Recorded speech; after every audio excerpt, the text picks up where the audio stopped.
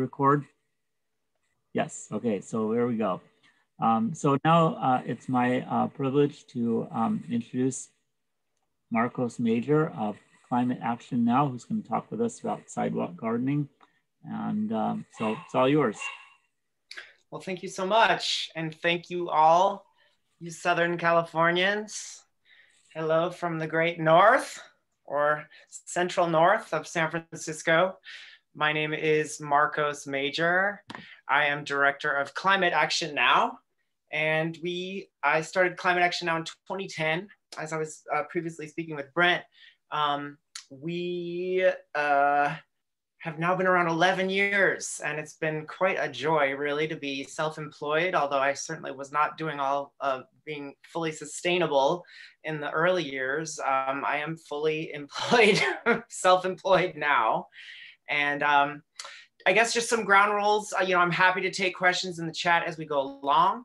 I do teach on Zoom, so feel free to jump in there and ask some questions as we move. I know this talk, there's some intentionality around it being sidewalk landscaping, and so I will definitely delve into that, give you a little history about our organization and some of our radical ideas that are taking shape here in San Francisco.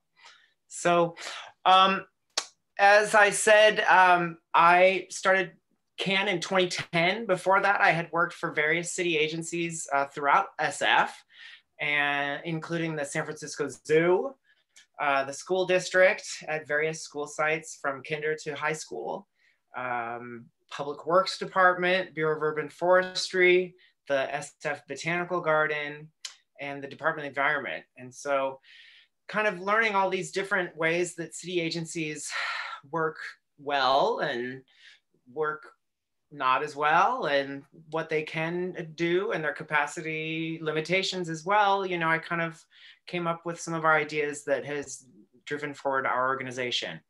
And without that further ado, I'll go into a PowerPoint and share some fun photos and some of our experience. And so here we go.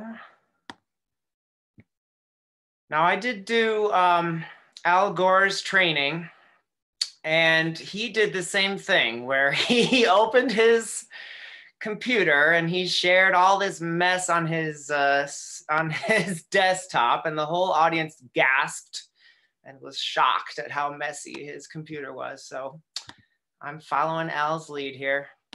I'm wondering if this can be moved. Yes, there we go. Yoink. Huh. Remove control, remote control. So I'm gonna put this down here. If anybody knows how to get rid of this, feel free to tell me. Thank you, there we go. So our mission is to cultivate green infrastructure investments and meaningful green jobs throughout the state, supporting ecological resilience through community-based programming and projects in California. And I'm very happy to share with you today about native plants gardening. Of course, I had a little more hair back then. And all these kids are now seniors in high school. So we've been doing this work for quite a long time. And I'm really excited to share this with you all. Our organization works to teach people about climate change through the process of urban habitat restoration. Here's some of our work from the first year at the Sunset Boulevard project, which I'll go into. Key to our investments and our work are public partnerships with the school district and with Public Works, the Water Department, Department of the Environment, Recology, which is our garbage corporation, which is a private public partnership, and other agencies within the city as well. We're planting plants, it's true, but as all of you know, as gardeners, really we are building soil because although yes, even natives don't need that much nitrogen, building soil is key, especially in degraded urban areas. And the kind of work that we're doing, we're also, getting some cap and trade money from the state. And so we have to work hard to actually ensure that these trees live so that they can grow and continue to capture carbon dioxide and other greenhouse gases from the atmosphere. In that vein, we don't use petroleum products as much as possible. We never would put down black shade cloth, for instance. We use sheet mulching and mulch and other organic methods to ensure soil health.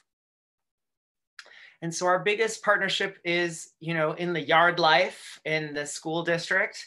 I'm really excited to share with you some fun school district projects that we've been doing. And I invite all of you to think about ways that you could collaborate with your school districts in Southern California, Los Angeles, and beyond. There's really so many ways to partner with the schools. They're not always an easy partnership. And so we actually began our partnership with public schools in the street through a different agency, through the Department of Public Works, who is in charge of the sidewalks. And so, every county is different. And some, schools are both municipal and state. So there's some agencies that are hybrids, but public works agencies are generally very localized. And so we had a good relationship with our public works. We continue to have a good relationship. And, the sidewalk does meet the school. And so we've started a lot of doing projects adjacent to school properties in the sidewalk. And here we're planting some artemisias.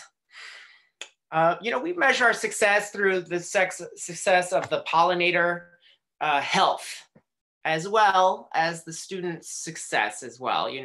Ensuring that the students are winning and achieving high goals is important. But botanically and horticulturally, we measure the success on the count of the pollinators on site. We have a partnership with the planning department where we have temporary parks that are in the process of becoming permanent parks. And we promote organics and agroecological principles in all of our gardens. This is one of my favorite gardens over at Washington High School, where this one is about 800 square feet. I want to make it clear that our work, we are removing pavement. This was not an open garden previously. Our work building green infrastructure, in this case, green infrastructure is a dirt patch, which is capable of growing food, showcasing California native plants and other drought tolerant species that promote biodiversity and urban pollinator health, and provide a situation for young people to engage directly with nature, which we live in such a beautiful place all over the state, and getting people outside and connecting with nature is very key to our programmatic goals. One of our most recent projects with the school district, albeit in the public right of way, was planting street trees at APG&E Middle School. This was carbon fund invested. In San Francisco, we have a carbon fund that is a municipal program that every time, let's say, the mayor or the head of public works travels down to see you all in LA for a meeting, or to Sacramento or wherever it is, out of SFO, there's a tax that the city and county puts on itself, and that goes into a pot of money called the SF Carbon Fund. And those investments are for direct investments, direct green infrastructure development that promotes capture and storage of greenhouse gases. And in this instance, the storage is these lovely, lionothamnus. So I have to say, Antonio and everybody over at the Catalina Islands, I'm very excited to meet you all and look forward to hearing from you more and going to the June 5th event on Zoom. And, we work a lot with Channel Island botanical material. It's really resilient for us in the Bay Area. And I'm happy to go more into that. But in this site, we planted I think 15 Linothamnus, which is the Catalina ironwood, 5 Ceanothus Ray Hartman, and 1 Arbutus marina, which is developed in San Francisco, but not a native. But the bumblebees do like it. And this was 900 square feet removal. Another one of our projects, you know, working with the K-5, the kinder to 5th graders is very valuable, increasing the nature play potential of a schoolyard. I mean, look at this before the garden. And then this is after a lot of permits and a lot of planning, we got to jackhammer out the slightly asbestos laden pavement, although not enough to be too hazardous, fortunately. And then later created the riparian garden, which boasts salix, juncus, mugwort, among other natives as well, ribes. And again, I used Catalina ironwoods because they're so resilient for our climate. And here it is after establishment.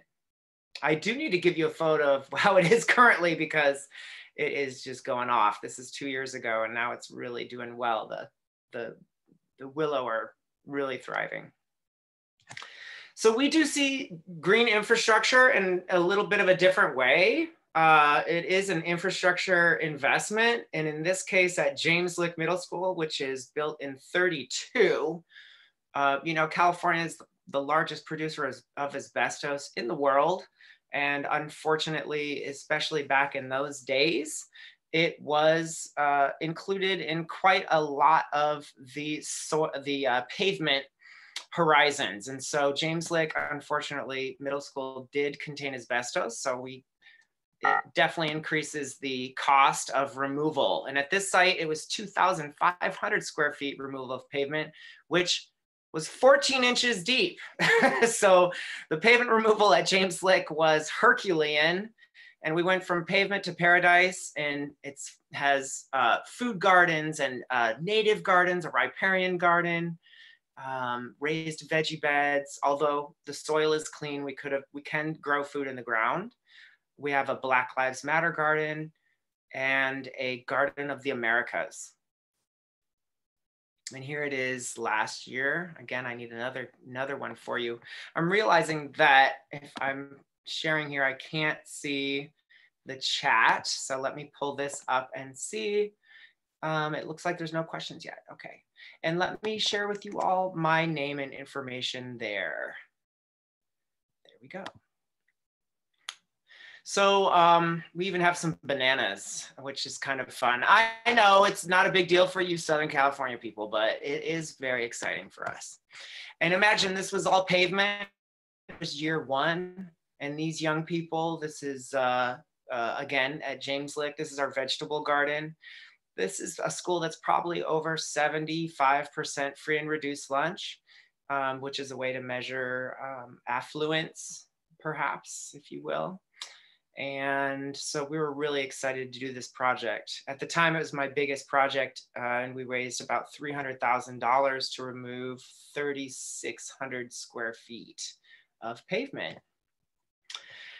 Okay, now here's the part where I got a challenge for you, because also at James Lick, I have a dinosaur garden, and I know this is a native plant talk, so I will ask you what, and I'm gonna stop sharing the screen for a minute. What is the one California native? Well, I guess there's 2, 3 maybe.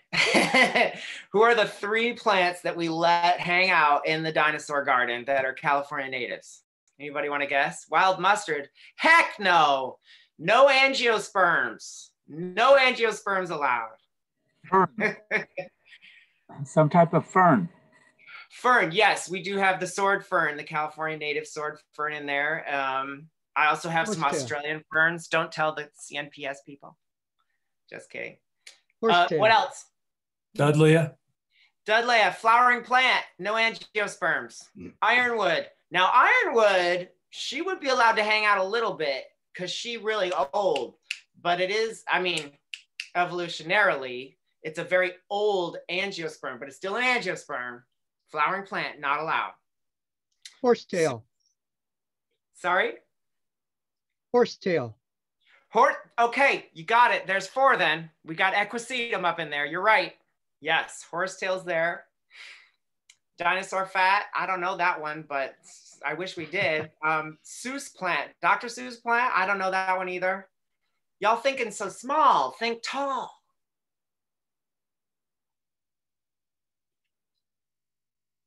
I had to get special permission. It's because you live on the other side of the state. Yes, sequoias. Yes, exactly. So I have both the I have giant redwood. We have one of those, and we have three sempervirens. I also have the other taxodium and other fun, exotic ones, but those aren't California. So I digress. We will move on to Sunset Boulevard now, moving from our school district property partnerships to our public works partnerships. And these partnerships along Sunset Boulevard. Now, this ain't Los Angeles' Sunset Boulevard, although yours is lovely as well. Ours is in the outer Sunset District, which is District 4, which is adjacent to, of course, the ocean. It's a very sandy soil, so we can never add enough mulch.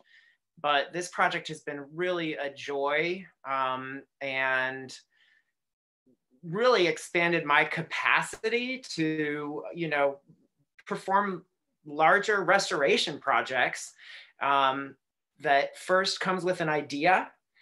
We planted trees. Yes, we've actually planted 1,000 trees. 72% of them are native trees, California floristic province. Of course, working with a lot of the island stuff, like the island oak here, and other, Linothemis ironwood as well, but California in the broader sense. But, it all starts with an idea. We had 2 biodiversity hubs where, the species list is a little more diverse than it ended up being, because we actually went with a native plant palette for this biodiversity hub at Sunset Boulevard at Lawton. And let's see.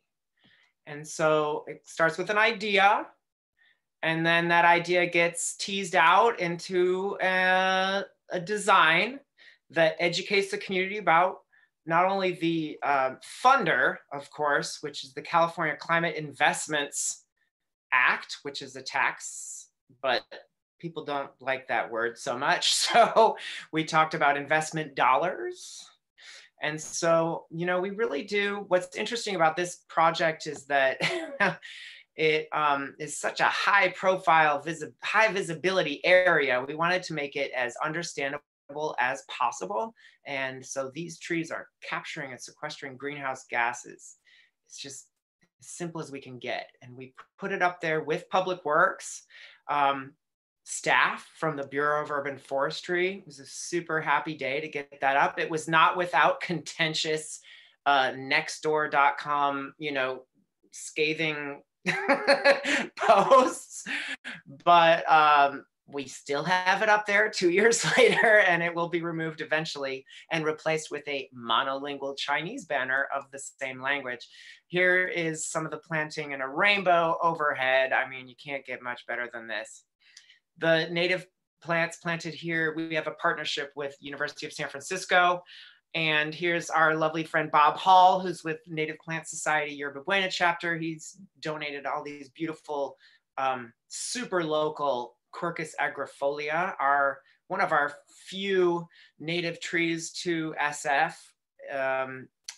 They don't thrive. I mean, they do okay out there. They'd prefer to be in the Bayview probably, but they're doing all right. We're making it work. It's exciting to put the oaks in the ground.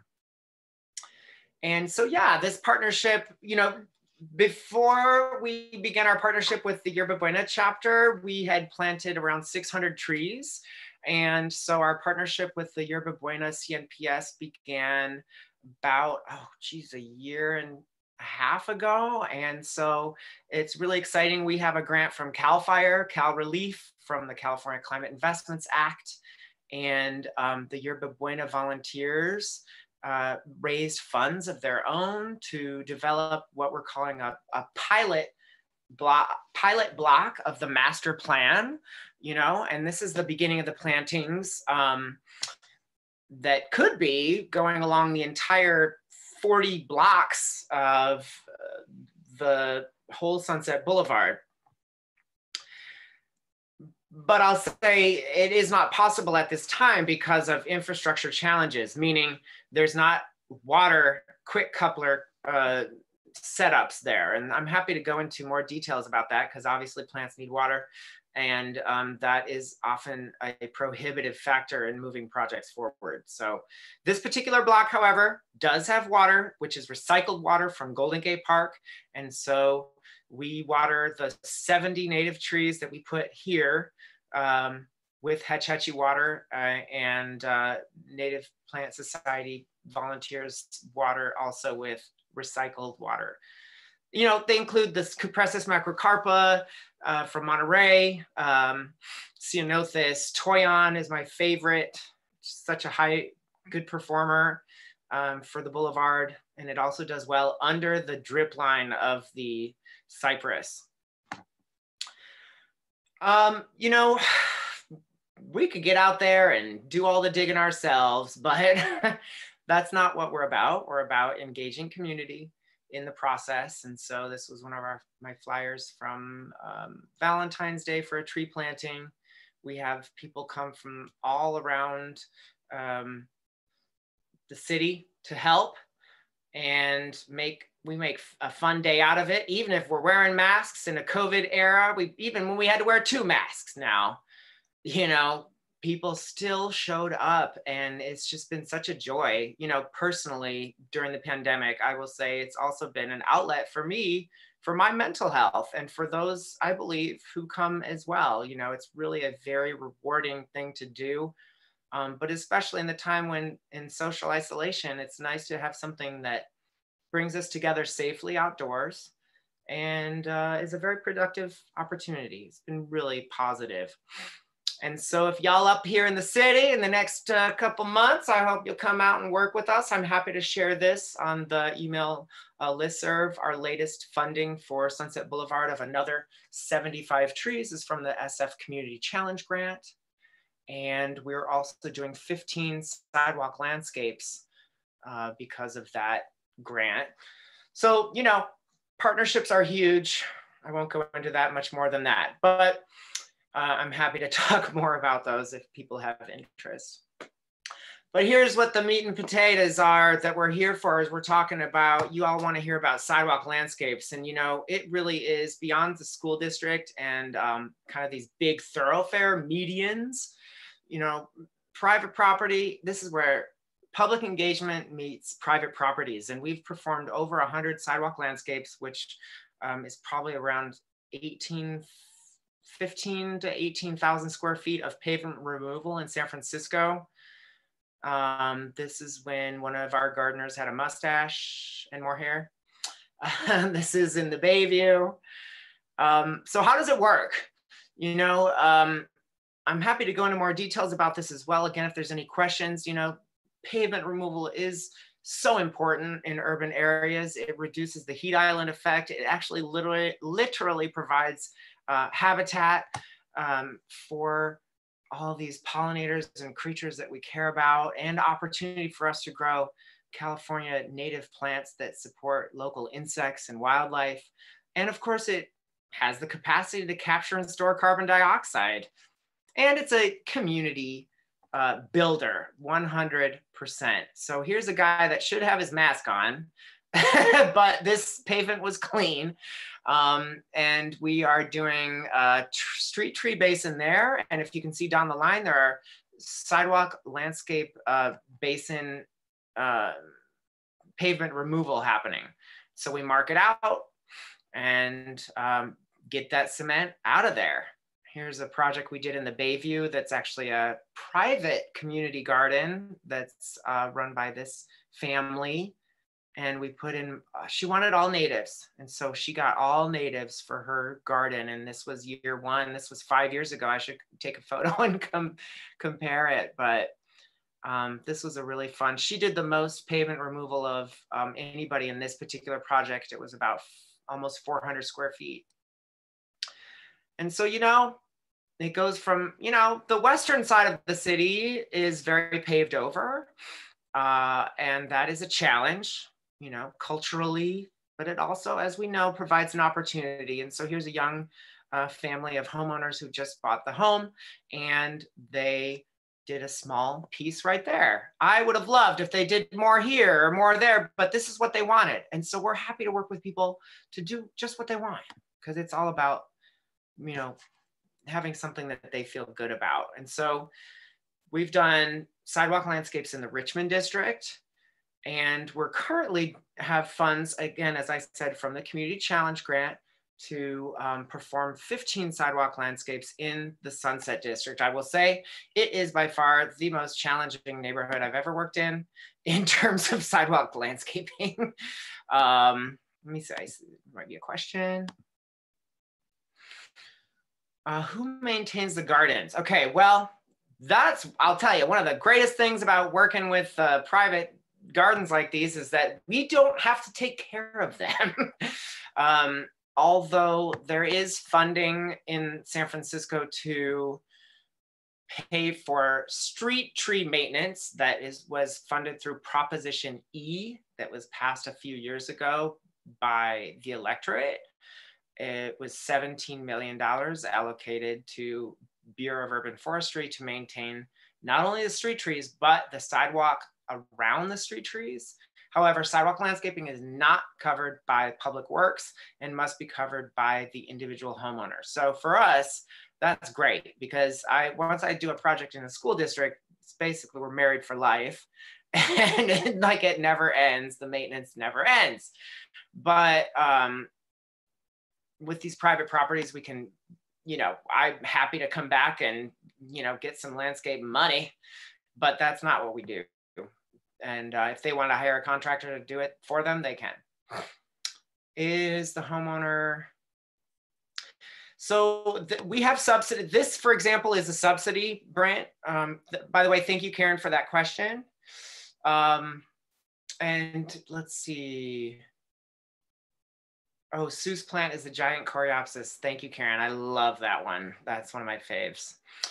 So Brent, your question about the private, you know, I wish that people, and we'll get to this because I paid for my own sidewalk landscape, but in general, no, people get subsidies from both the water department, the PUC, Public Utilities Commission, because we have a combined sewer in San Francisco. And I would have to look up, I know there are some combined sewers in Southern California, but that is something that I'm happy to look into with you all to discuss potential partnership opportunities with your water departments. But for us, the PUC is water, power, and the sewer system.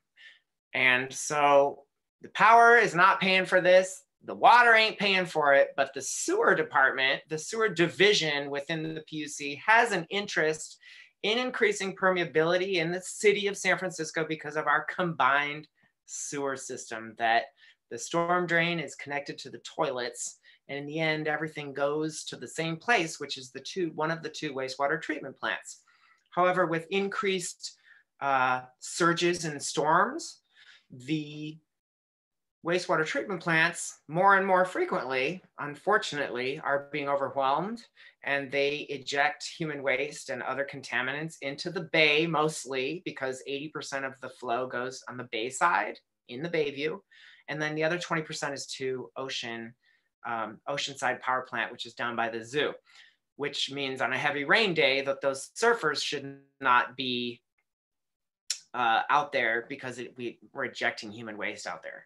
So that's the incentive.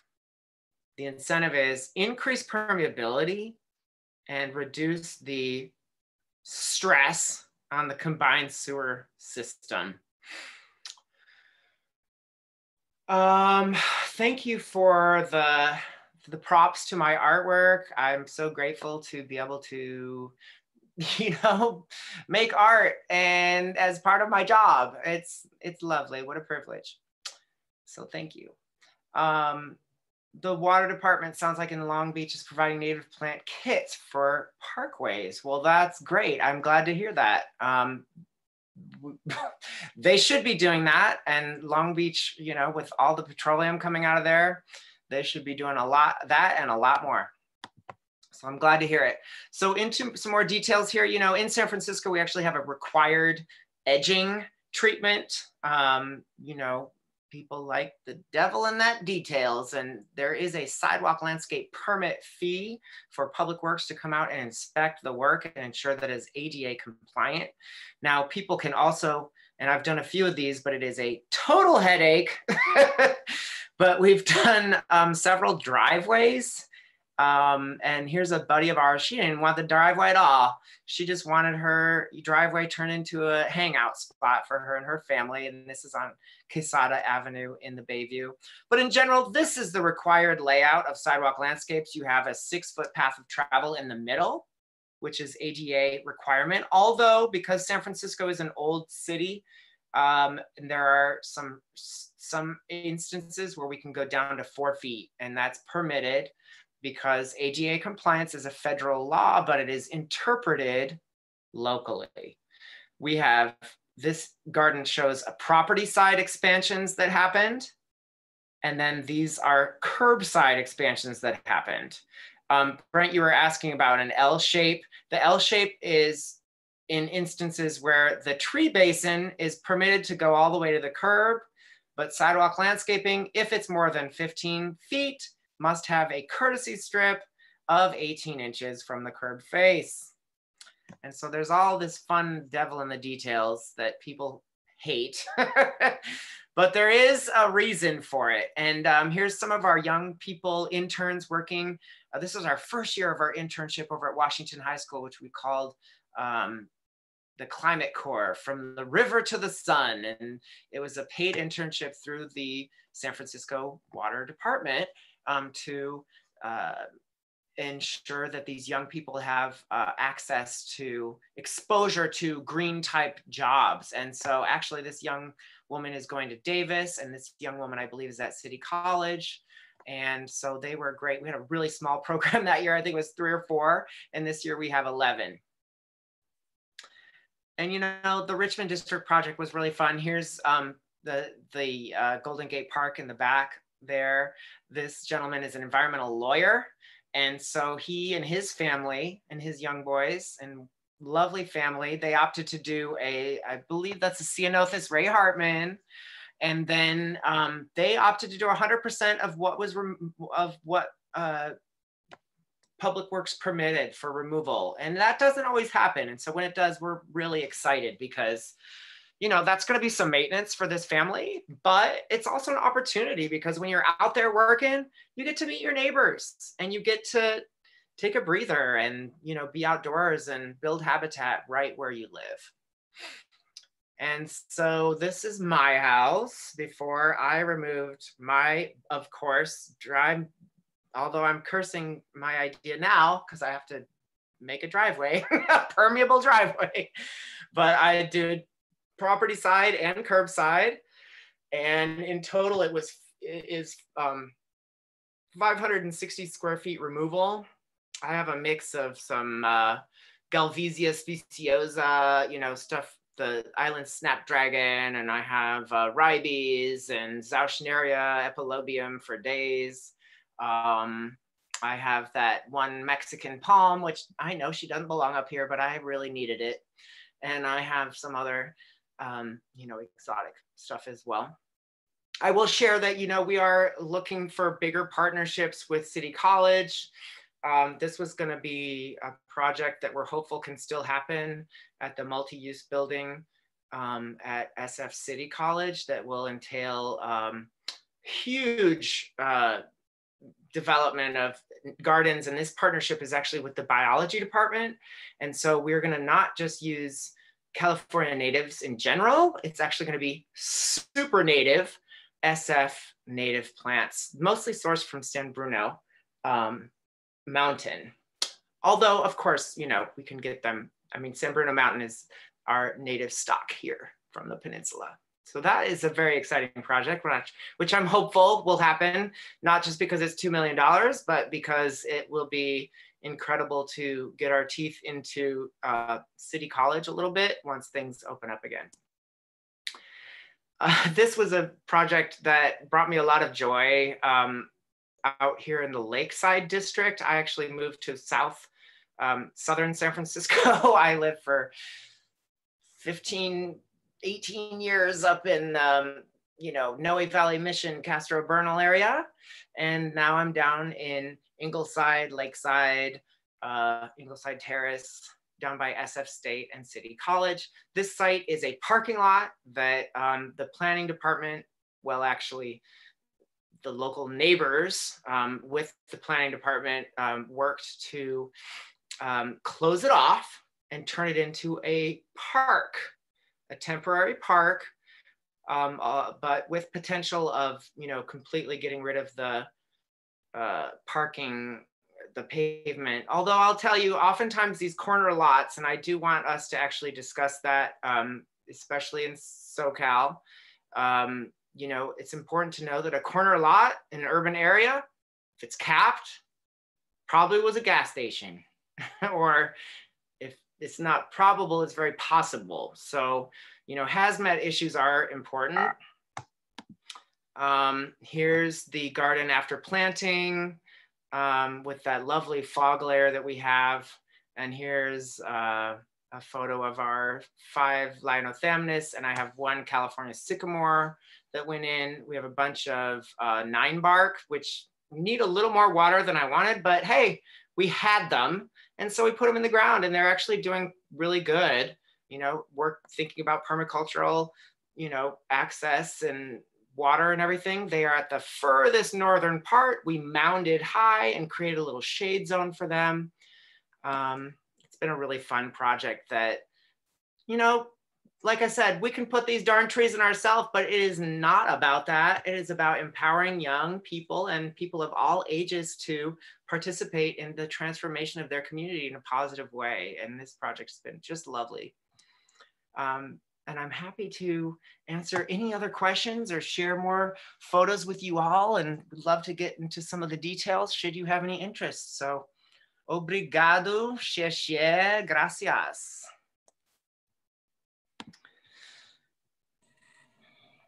And I'm going to turn a light on. Yeah. So thank you, Markos. That was wonderful work you do. Always great to get people involved. And, I think we need to start one step at a time. And so whatever people could do, as you said, if you could do, small space, big space, whatever you can do is good. So we'll open it up. I think there's not that many people. So if somebody has a question, unmute yourself and speak. Ideally, if you could share your screen so we could see who's talking, that would be nice, but it's not necessary. I see there's in the meantime, I see there's besides all the accolades, thank you so much. It's a pleasure to be with you all. I really appreciate it. Dee asked a question. The use of the logs as edging. We're a climate organization. And I think one of the things that kills me on Sunset Boulevard is, Sunset Boulevard was our Sunset Boulevard was created in 34, which is the same years that the bridges were created. So it was all sand dunes. And so the overstory, the canopy now are these giant failing Monterey pine and doing moderately well, some of them Monterey cypress. And so one of the things that we would actually like to seek funds for, whether it's private or from CAL FIRE, I don't know. But instead of felling, when these trees are senescing, they're getting older and moving on. But, public works agencies aren't known for their progressive approaches all the time. And so they just need to get the job done because people complain all the time about any public space. And so that's why the agency has to act that way. So what we're trying to work with them is instead of felling the tree and chipping it and taking it away, if they're gonna chip it, leave it for us, but preferably chip the little pieces and leave us the trunk. And so we can dig it in, or we can use the wood and actually use it as a carbon sink and build up the organic material in the Sunset District, which is a sandy area. So that's one of the things we're working on. And I actually use logs in all of my gardens because it's free. We get it from arborists. You know, I implore you all, if you're managing larger spaces, to look into partnering with an arborist and getting access to that type of material. It's a win-win. We as gardeners get the carbon organic matter, although you certainly don't want one that was growing next to a gas station, or, you know, so sometimes the devil is in the details. And then it's a win for the arborist, because the arborist has to pay a fee to landfill it, or it gets burned in an incinerator for energy. So there's a question in the chat about why you use island natives. I'll take because perhaps the climate in San Francisco is so humid or cool and humid that perhaps island natives work well for that. Yeah, exactly. And, you know, 2021, we still have a fog layer. It's so great. But 2040, 2050, you know, we're going to have Ventura climate at that time. And so I do work with Southern California plants often. I work with the Torrey pine. We work with Quercus tomentella, which is the island oak, which doesn't thrive, to be honest, in the city. It'd rather be a little like maybe in the bay side. But the island Catalina ironwood, the Coreopsis, which you called, what was that? That was so funny. I have to look that up. Plant. Dr. Seuss plant. Yes, Dr. Seuss plant, exactly. Although I would say that could also be the Joshua tree, but you know, we work with them. Snapdragon, they just, or the island, you know, Eriogonum, they do super well. Yeah, we have the fog layer here, and they do well. They perform well, and although they aren't super native, they do provide a significant habitat benefit, and they're very climate resilient, even with our more extreme heat that we're not as used to here. Island mallow would be cool. There's the island ceanothus that I've never worked with that I really want to. And I do work all the time with island cherry, the Prunus ilicifolia lyonii. Love that one as well. Which I learned from, I actually got my first lyonii from Luther Burbank's experimental farm, because he used the lyonii to cross with his early cherries back in the turn of the century.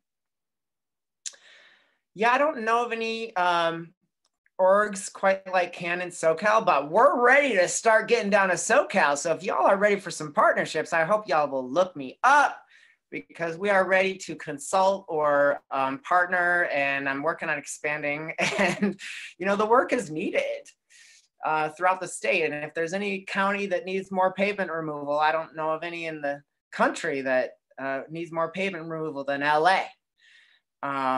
And so that'd be very interesting. I mean, including the whole LA River. I mean, there's a $1 billion project right there. So I will say, you know, as you all are doing this type of work, we're happy to consult with you or point you in the direction of, you know, I really think for us, what's worked really well is the partnerships.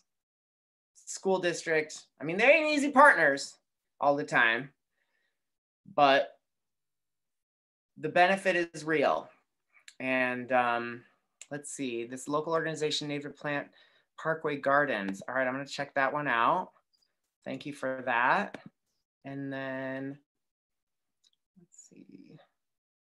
Is soil costly to source? With pavement removal, you have to fill a lot. Soil is, you know, if you get good soil, yes, it is expensive. Organic vegetable blend is a minimum 98, I don't know, $100 and some plus a delivery fee per square yard. Landscape soil is cheaper. It's not certified organic. It doesn't matter as much if it's just perennials, you know. And then I would really urge people to stay away from free soil, because oftentimes people are pushing soil that has contaminants in it. And sometimes it doesn't matter. And, and sometimes it does. So the devil's in the details. People up here, we have a company called Bayview Green Waste, and people go get free mulch from Bayview Green Waste. Oh my gosh, free mulch, yay. No. They chip, they get stuff from arborists, and they chip up some logs, and they chip up branches and leaves and all that, but they also chip up plywood and some construction debris.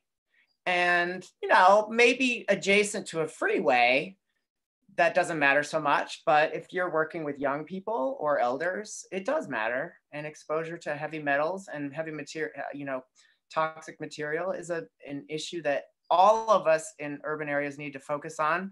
And this state has a lot of hazmat issues that unfortunately are very common. My own home has over 400 parts per million of lead. There's easy tests you can do at home. All of the work that we do in the school district has to be soil tested. I just spent $12,000 in soil testing at one of our newest projects, where we're going to remove 1,500 square feet. But you know what?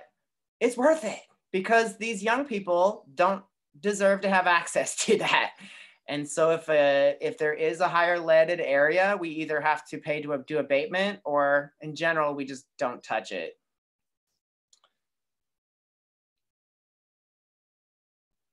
Who else might provide plants? I love that Long Beach is providing plants. That's really cool. Well, I hope that your CNPS, y'all should be providing some plants for these people. Are you gonna give them any plants? Cowscape. I admit I'm ignorant on nurseries in Southern California.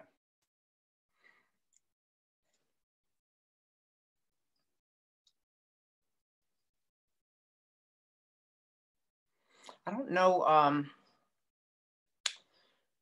if there is touch use of the logs. Okay, I talked about that. Okay, do we partner with schools who reach out to you, or contact principals or science teachers? I'll tell you, I've done outreach to schools personally because there's a site that I really like, or it's in my neighborhood, but that's, it's kind of like dating, where, you're gonna go out after someone and chase them down, but they ain't really that interested maybe. It's nice to be the one getting chased. And so we are excited that fortunately nowadays that I'm larger now, and we've done 19 school SFUSD properties, projects, huge ones from James Lick to Washington High and all over the place. And so, yeah, it's nice to be procured from the actual community, but I definitely still do outreach. But like you're saying in there, do we have contact with a science teacher? Absolutely. It depends on the project. Sometimes if we're just doing site development work, like our current project at Leonard Flynn, I can show you in the beginning planning process of doing my work at Flynn, but we are, gonna do another riparian garden. And at that site, I have a better relationship with the PTA than with the individual teachers. And sometimes the real harsh truth is, in these very urban schools, the teachers don't have time to deal with our fun little project or our fun big project, because they have other stuff going on.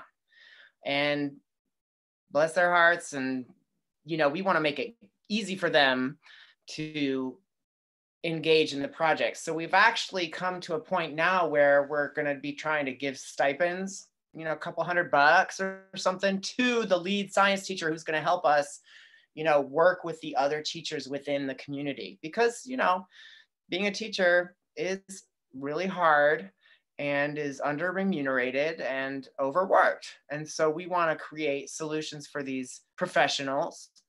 Now, principals, it makes a huge difference if you have a good principal who gets it and who likes what you're doing. I've been at project like James Lick, for instance, because it's a very transient community of professionals, unfortunately, because it's a little challenging.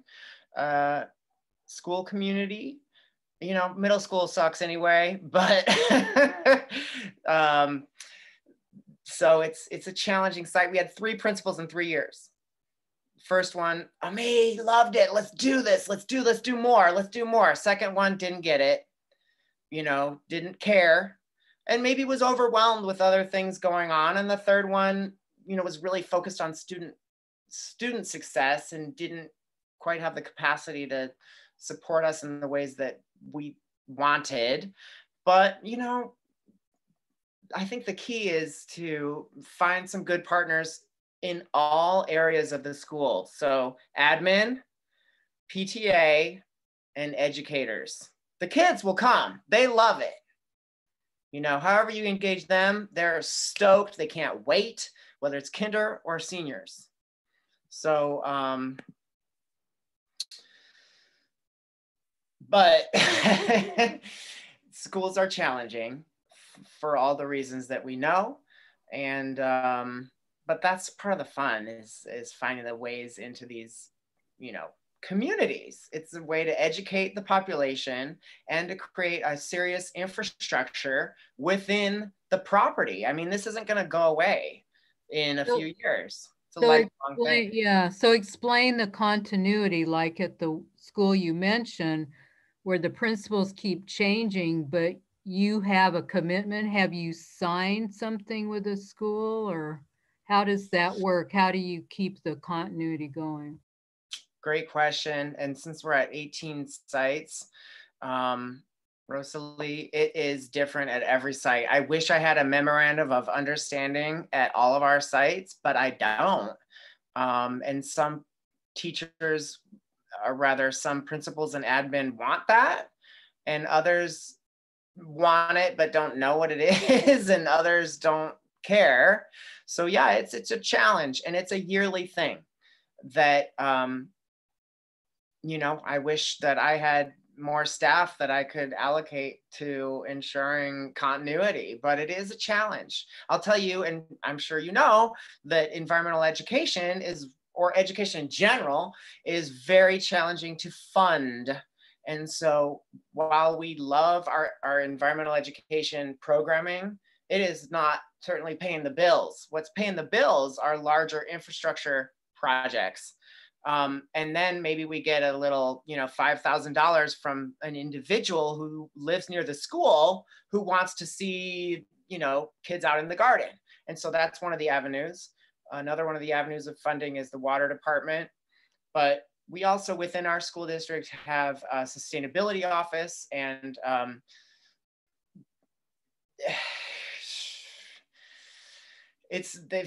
they're, you know, have their priorities as well, and we have ours. And so it doesn't always, you know, even within the sustainability sector, it doesn't always coalesce either because of money, because of resources, because of time, because of capacity.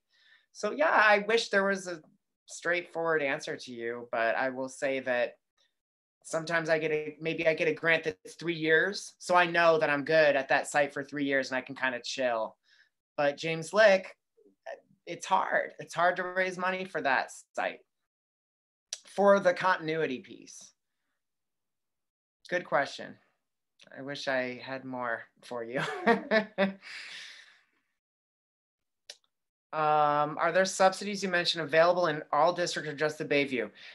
Will, it depends. The current grant that I have to do 15 sidewalk landscapes is actually from the Community Challenge Grant, and that is just for the Sunset District. And part of the Community Challenge Grants that was actually voted on by the voters of San Francisco, I believe in '97, perhaps.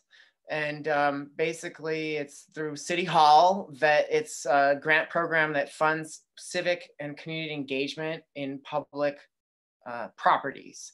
And so to get a free sidewalk landscape with us, you must work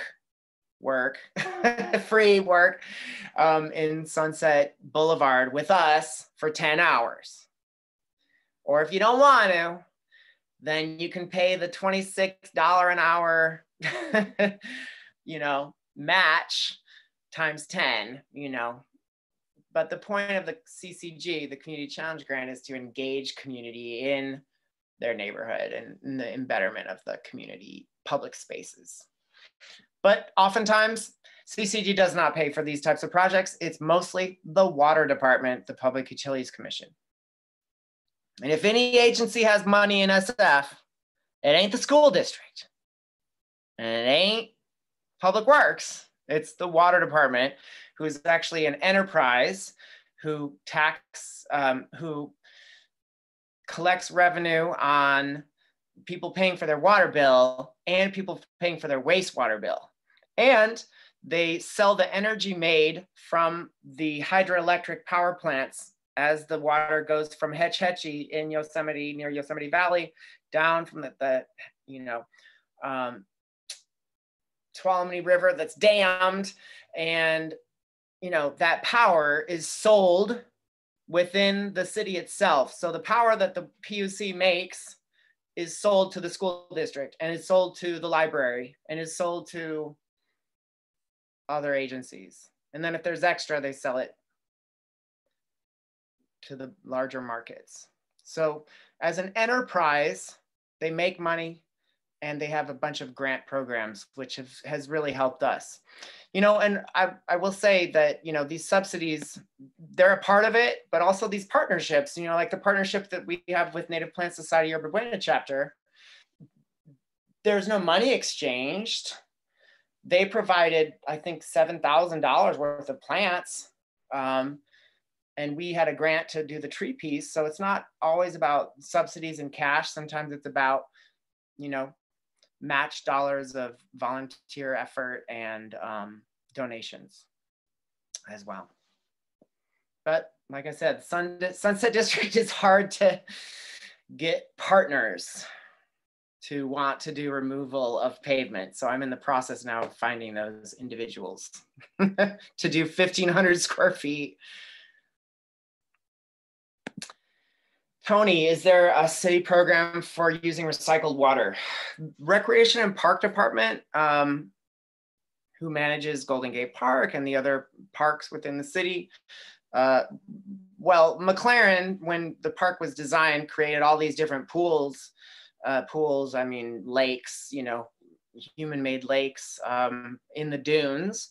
And there's a huge system from the initial engineers, which was Hammond Hall, to do recycled water within Golden Gate Park. Now, since Sunset Boulevard abuts Golden Gate Park, we do get recycled water on 11 of the 38 blocks on Sunset Boulevard. However, the other 30 blocks are using Hetch Hetchy water, which is not ideal. You really don't want to be using Hetch Hetchy drinking water to irrigate street trees, but it is what happens. So is there a city program for using recycled water? Yes. However, from what I've heard, we're not as good at it as you are in SoCal. I'm sure partly because of necessity. But as we enter year 6 of this extreme drought, you know, we really are going to need to come up with some other solutions. And recycled gray water is got to be a piece of it. I'll tell you, I applied for my biggest grant ever was to California Natural Resource Agency, and it included $3 million worth of Purple Pipe, which is recycled water irrigation installation. We were not funded for that project. You know, but we are hopeful, fingers crossed, that maybe we'll hopefully get some of this Biden infrastructure money. So that is very possible. I'll tell you, there's a triple whammy, and I'm sorry to go off on this a little bit extra, but doing work in the Sunset District is a triple whammy of improvements for natural resources, because if we use recycled water to establish the trees, obviously we all know all the habitat value that, you know, natives and trees have and can provide, and also blocking the particulate pollution from the 12 lanes of traffic. But also under the Sunset District is the West Side water basin, which is actually, you know, we do get our water from Hetch Hetchy. However, 15% of it comes from down in the Spring Valley, which is a very old 100+ years addition to the San Francisco Water Department. So that's from the peninsula. But as of the last several years, we're actually tapping the aquifer below the Sunset District. So removing pavement and using recycled water in this neighborhood above that aquifer recharges that aquifer and increases the sustainability and the resilience of our water system within the city of SF, which has a lot of issues. You know, our water travels, we have some of the best water in the state, you know, being the oldest city. So we have the, you know, we have primary rights to that Hetch Hetchy water, which is 150 miles away. But, you know, we're trying to be responsible, and we should be getting some water from here if we can, and we can if we're tapping from that aquifer, and we are. So at the tune of about 7%. Importance of pollinators. Are you focusing on host plants or nectar plants? You know, I would love, Adela, I would love to learn more about host plants. I focus a lot on nectar plants personally. But I, you know, in the partnership with Native Plant Society, I'm learning a little bit more about some of the ones. I'll tell you, the thing is, sometimes some of the host plants or some of the natives, as you all know, working with the public, people like it to be pretty and they like it to be showy. I'll tell you also, you guys will appreciate this, but we put a bunch of native plants with the school district on the sidewalk back in 2014. And the head of landscaping with the school district would buzz it down every year. He would be pissed off at it. He would kill all of our native plants in the sidewalk and he'd buzz them down right at the beginning of the school year. Now, the problem with the school year and with native plant cycle is that how do the plants look in August? Yeah, exactly. So they're not on I mean, to us, they're stunning. I mean, at any time. But truth be told, to people who don't quite get it yet, it's not what people want to see from their perspective, and certainly from a corporate kind of landscape, you know, maintenance standpoint. And, you know, not that they're using that much Roundup, but they do. And they like to box hedge stuff. I mean, box hedging is ceanothus, it kills me.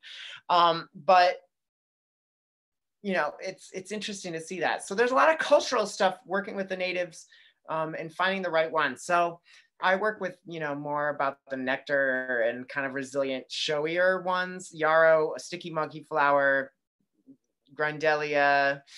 I love all the other ones, of course, but whether or not they're high performers for the general population, you know, if we have someone who's like all kooky into native plants, then yeah, let's use some fun, you know, ugly stuff that the bugs like more than humans do. Two-part question from Victoria. Nuts and bolts of installation. Who does the labor? Who do you contract out? How do you go about sourcing your contractors? So, yeah, so I have used a jackhammer for a few minutes, and that was enough because I already, you know, I don't particularly want to do that. I definitely contract out the pavement removal piece. We do all the design and the permitting, and the installation is actually done in community. As I said, I could plant these plants on my own and it probably would be faster, but that's not what we're about. We're about engaging community.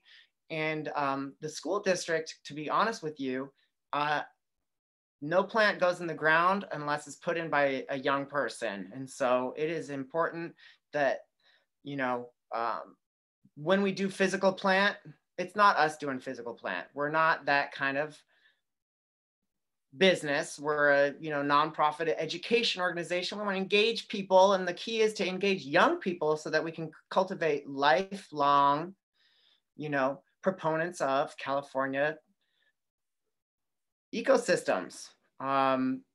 And so that kind of ties into your second part, Victoria, of your question, and you can relate to the jackhammer. Cultural competency is super important. And as a white man and a non-native Californian, I'm from Michigan. I've been here 21 years, and we are in Ohlone Ramaytush indigenous lands. You know, I think recognition is a super important step. I think also, especially, you know, promoting genetic superiority of one plant over another, you know, is really key to make sure you have positive language about it, that isn't about superiority per se, but about habitat value. So I would say working with multicultural communities is paramount and key to our efforts. You know, working in the public school system, it is a very diverse school system throughout the whole state.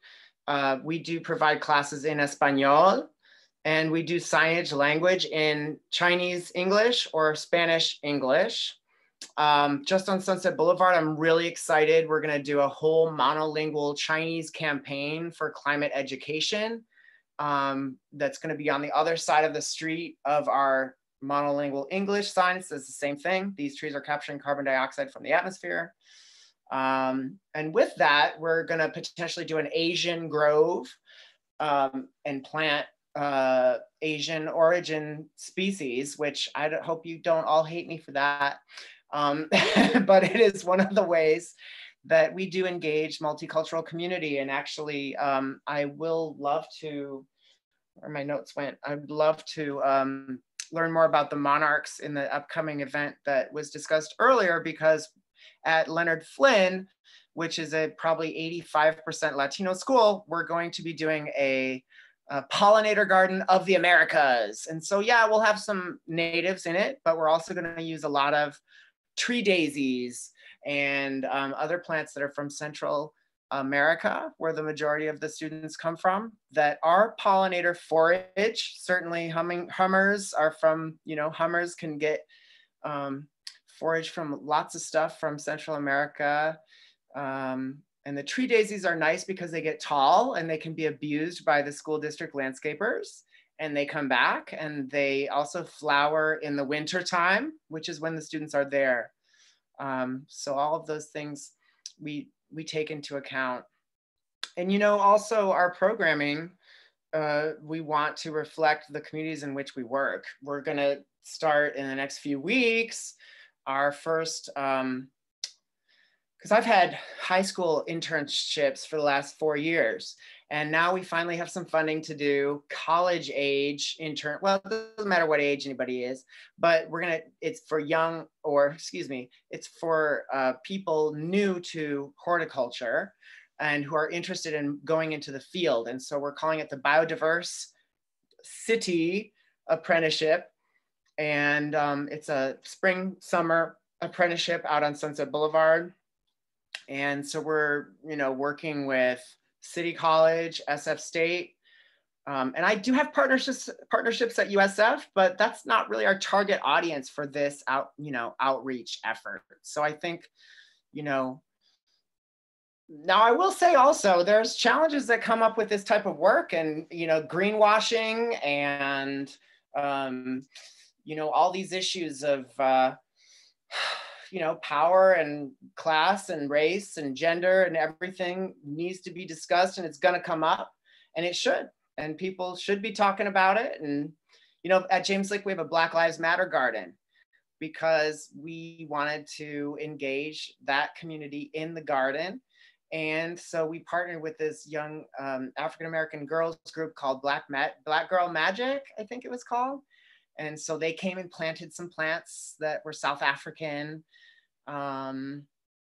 and other culturally African-American plants like, you know, collard greens, walking kale and stuff like that. So, you know, that's how we do it, and other people do it in other ways. And we're always open to learning different ways to engage multicultural community as well. Thank you. That was amazing.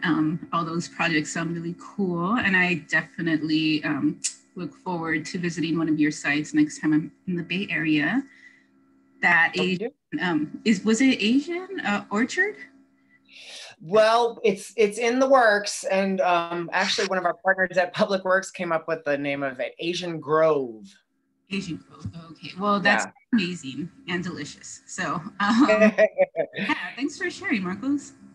Thank you, Victoria. My pleasure. That's going to be a fun project. Ginkgos, Magnolia champaka, which is highly revered in Chinese culture. I have, from the botanical garden, I have some Himalayan pine, and again, from the habitat perspective, maybe it's not as productive, some of these plant material. I've heard some proponents call it, outdoor furniture, which is funny.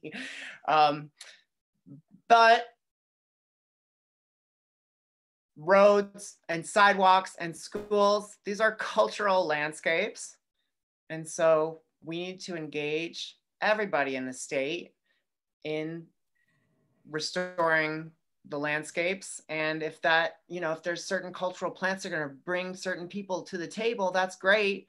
And once we got them over there, we're going to show them our native, pollinator garden. Check this out. And this one's for monarchs. And this one's, this is the pitcher plant, or excuse me, the pipe vine for the pipe vine swallowtail that we have up here. So, it's what's the botanical material or the certain thematic garden that's going to capture that community? And that's what we strive to do, is get different people involved.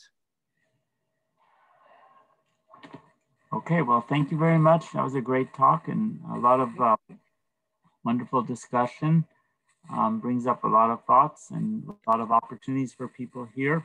I'll just add that here in our chapter, at least, we have Consi grant money. So if anybody has an idea for a project and you need a little extra money, that is a source. You can get information about Consi grants on our website. I did want to remind people that we're going to be having a field trip to Willow Springs in Long Beach on June 12th. So if anybody's interested, somewhere way back in the chat, there's the email, but it's membership@SCCNPS.org. So thanks again, Markos. It's really cool what you do, and I tip my hat to you for involving all these young people. As a pediatrician, that's what I do for a living, and I think motivating and heading young people in the right direction is one of the main things we can do to improve the likelihood that we'll have a planet still. Future. The planet will be fine. Whether or not it can sustain the humans, that's the key. Good point. Okay. Thank you all so much. Real pleasure to be here. And I look forward to hearing more about all the great work you're doing in SoCal.